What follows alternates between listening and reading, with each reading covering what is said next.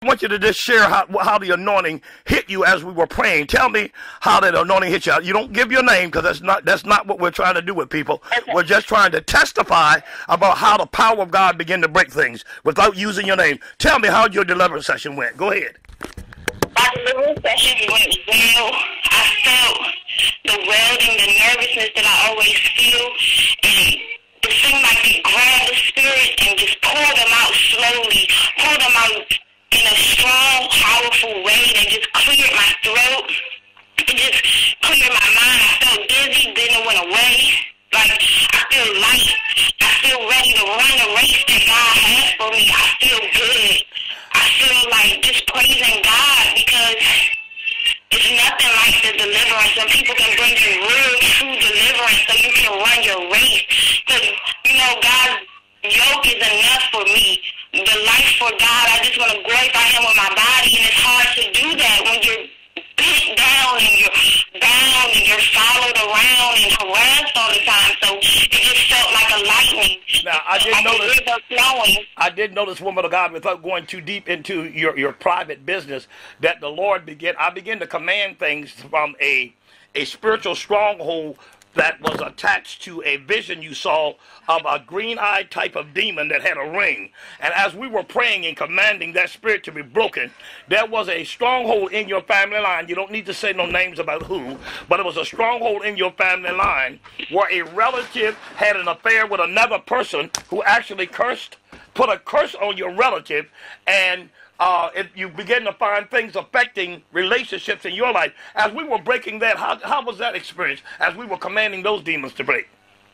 It felt a relief, because I kept blaming myself for the things that had happened. But when you broke that, I felt relieved. I felt like that's not my fault. There's nothing I can do but move forward, instead of keep going back and being like kind of uneasy about it and questioning stuff. And it just feels like my mind is no longer clouded. It felt clouded, like, well, what can I do better? Did I do something wrong? It's like that feeling went away. Thank God. Also, I hit another area. I was telling you about, the Bible said, out of our belly shall flow rivers of living water. When you would begin to try to prophesy and speak the word of the Lord, it was like from your stomach up, you couldn't get the words out. You said sometimes you had to write them down, or how did you have to do? I will say this to the listeners, I began to command the spirits of Python, demonic powers that were trying to hinder her from flowing in the Holy Ghost. And the way I attacked them in you, woman of God, was I command the occult spirits in your family line to loose you and get out of the way. And the Holy Ghost pushed them out of the way and broke through. How was that? How did your stomach feel when the anointing hit you and that began to start breaking up? And once again, I commanded occult spirits that were trying to hinder her from yielding to the Holy Spirit. These demons cannot stop the gifts of the Spirit, but they try to bind the person so they're unable to speak, prophesy, or flow in the anointing. How did you feel when I began to command those devils of occult spirits in your family line to loose that area? And how does your stomach feel now? Could you share that? At first, I felt like bloated, heavy, and tired. But now, like, I can literally see a difference in my stomach. It's the weirdest thing. Like, it's just like tighter. It's tighter. It looks like it's firm. It doesn't feel heavy. My God. So your stomach, actually, when I commanded that stronghold, those spirits to come out of that area, your stomach literally and physically went down. Yeah, literally, like.